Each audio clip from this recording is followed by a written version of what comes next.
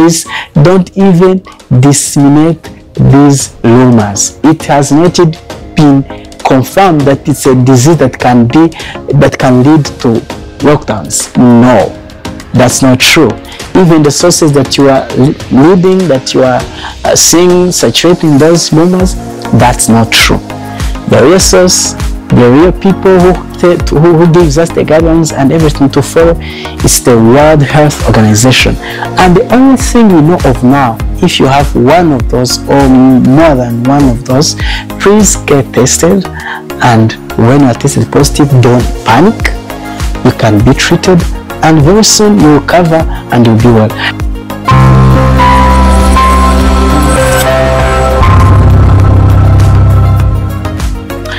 Greetings everyone who follows and who subscribed here on Dr. Bob Rwanda. I'm so very much happy for everyone who has chose to be on this platform. I hope whatever you're coming here for, whatever you're seeking, the medical information, the medical knowledge, the advices from experts, and everything that we are discussing here, I hope that you benefit from what you are producing, from what you are giving you. So today we are coming back in another new video. It's a video that I have chose to do it in English because of many people who have requested, specifically those who follow us here at Dr. Bob Rwanda. They have requested that we do some of our videos in English because some of them, they are interested, but they cannot really, they cannot understand, or they cannot listen to Kinyarwanda and pick what we are saying. So we have chose to use and in some of our videos to speak English, so that we may even go broad. We can even explain more topics, as this language has a lot of verbs and vocabularies, a lot of words that we can use, which can be easily understandable to some people, especially those who understand English. This does not mean that we will not be using Kinyarwanda anymore, or will not be shooting our videos in Kinyarwanda. No, it's just mixing and mixing. One episode will be in English, another will be Kinyarwanda. Maybe sometimes in some few years we'll be uploading those contents or those videos even in French. So I will come you in this video. So today, what are we going to talk about? Today we are talking about Mpox as usual. So you have been hearing from different sources. You have been hearing across the social media. You have been hearing across different news stations, medias, and all those platforms. So you are hearing about Mpox, but all you are hearing, all you're listening to is like bad news. Today I'm coming for the good news. So what can be the good news from this Mpox, this viral infection that was named Mpox, which was derived from Mpox? You know, as we said, this is the disease that was discovered in 1970. It was discovered in Denmark, in the monkeys which were taken from DRC, the Democratic Republic of Congo, which were taken there to be tested in the laboratory. So after testing them, they found that they have a virus or a potential of causing a disease, and that disease was called Mpox. So the virus causing it is Mpox virus, or the monkeypox virus. So all of these things that I've been discussing, all of these things that I've been hearing from different sources, what's the good news? So the good news I'm bringing today about Mpox is that this Mpox is preventable. It is preventable. It is preventable. What do I mean? It's your responsibility, it's my responsibility to contain, to stop its spread from one person to another, from one nation to another. So if you are hearing, if you're watching this video, know that this disease is preventable. And the most good news, or the best good news, is that it's curable. For now, it has vaccines. The vaccines have started. They have started disseminating them and distributing them in different countries. Nigeria has got the first 10,000 doses of Mpox vaccine. So we hope anytime soon some other countries, including ours, will be receiving those doses. So we have said that this disease is preventable. But how? So as I've seen, this disease spreads through contact. Maybe contact by greeting, by kissing, by touching objects or some materials which are infected. But what if you recognize that area and you take some measures? What measures? Start today. Teach yourself and practice hand washing. It's one of the best practices everyone can do and can train himself so that the chances of spreading and catching this Mpox reduces.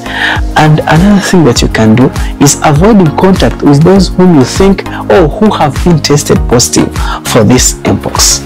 So that one also can help, because as we said earlier, it spreads through contacts. So you have it, I touch you, I greet you, I hug you, I kiss you, I sleep with you, all those things, they expose me to this Mpox. So another thing that you should do, if you are found to be positive, please isolate yourself.